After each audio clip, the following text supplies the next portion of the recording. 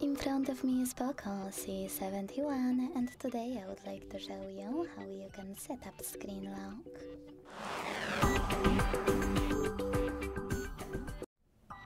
Begin by opening Settings and scrolling down to click on Security and Privacy section. Then scroll again to tap on Device Unlock and click on Screen Lock. Following that, tap on one of those login methods, pattern, PIN or password to pick a perfect one and create it. Hit Next at the bottom right corner, repeat it to confirm it and choose Confirm.